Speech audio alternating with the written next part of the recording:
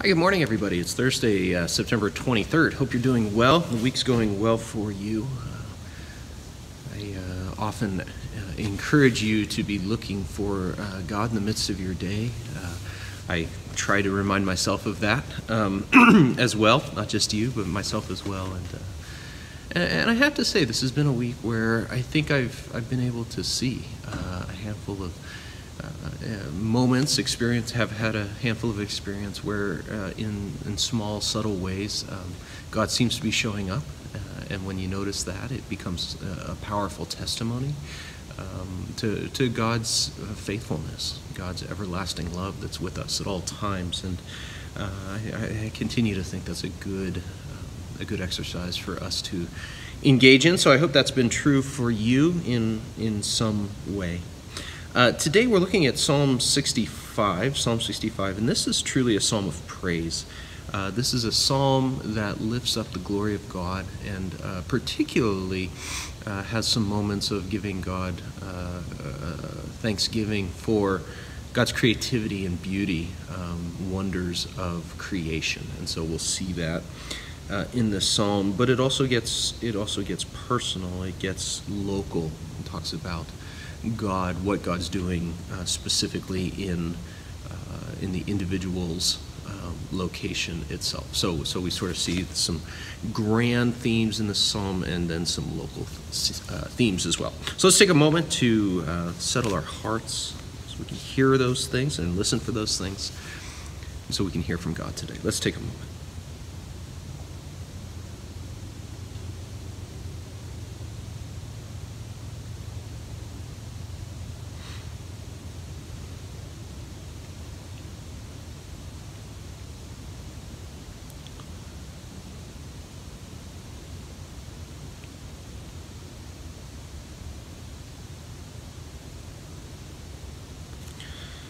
Psalm 65, silence is praise to you, Zion dwelling God, and also obedience. You hear the prayer in it all. We will arrive at your doorstep sooner or later loaded with guilt, our sins too much for us, but you get rid of them once and for all. Blessed are the chosen, blessed the guest at home in your place. We expect our fill of good things in your house, your heavenly manse. All your salvation wonders are on display in your trophy room.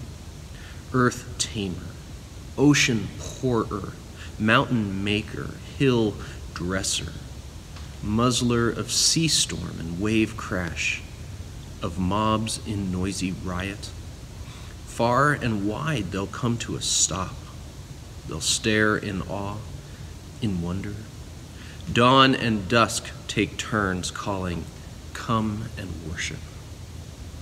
Oh, visit the earth, ask her to join the dance, deck her out in spring showers, fill the God River with living water, paint the wheat fields golden. Creation was made for this. Drench the plowed fields, soak the dirt clods. With rainfall as harrow and rake, bring her to blossom and fruit. Snow crown the peaks with splendor. Scatter rose petals down your paths. All through the wild meadows, rose petals. Set the hills to dancing. Dress the canyon walls with live sheep. A drape of flax across the valleys. Let them shout and shout and shout. Oh, let them sing. What a great images there aren't in this passage, aren't there? Snow crown the peaks with splendor, scatter rose petals down your paths. You get the sense of creation at its fullest, creation in its glory, the beauty of God being poured out through God's work, through God's creative hand, making the splendor of the world known and seen and exhibited.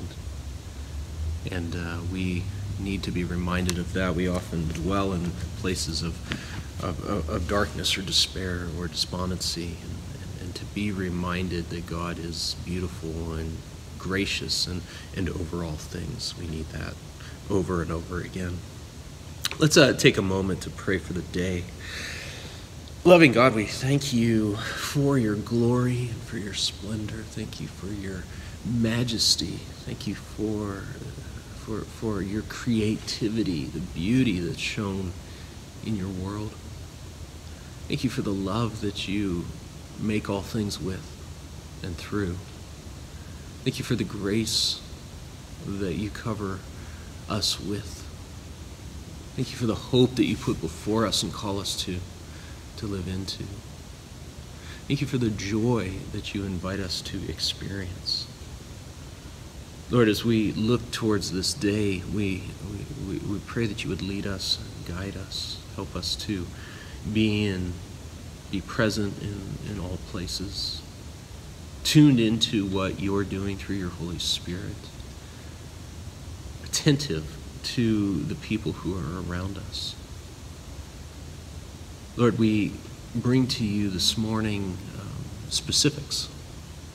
We know that you are gracious over all things, but we know of specific situations, people, places, circumstances that we want to lift to you.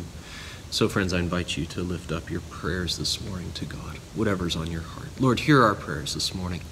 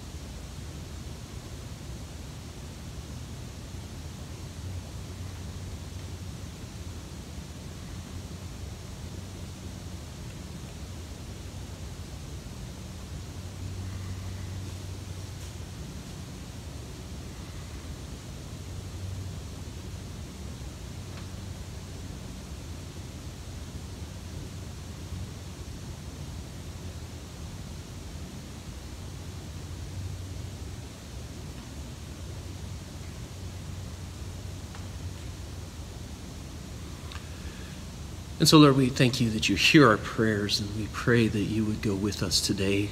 Lord, be with us in all that we do, all that we experience.